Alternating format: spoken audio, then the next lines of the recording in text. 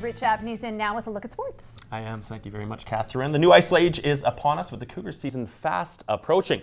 The WHL club held its first training camp under the new ownership, and last night the Cats had their annual Black and White Intrasquad game. Now, the game was free and over 1,000 fans were in attendance, the most in the history of the game.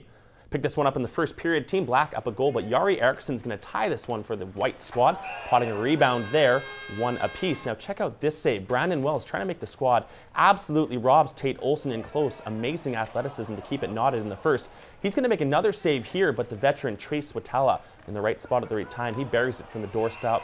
Black goes up 4-2. In the third period now, Aaron Boyd is going to make no mistake on the rush. Team Black's lead now 3 goals, 5-2. Tavin Grant doing his part in the net for the Black squad as he makes a wonderful cross-crease stop on streaking Eriksson.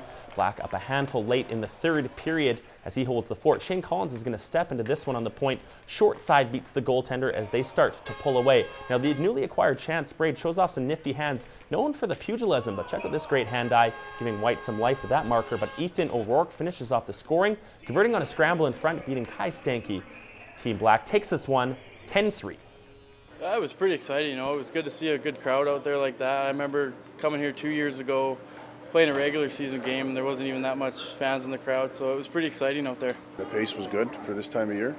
It was physical. You know, there was goals and what have you, but you know, looking at some kids and their habits and their pace, I thought it was real good. It's really important for all of us, especially the younger guys.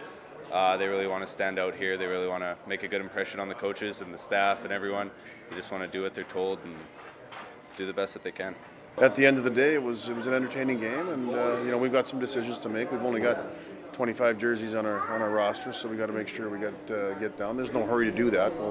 We'll meet here tonight, and then we'll go from there tomorrow.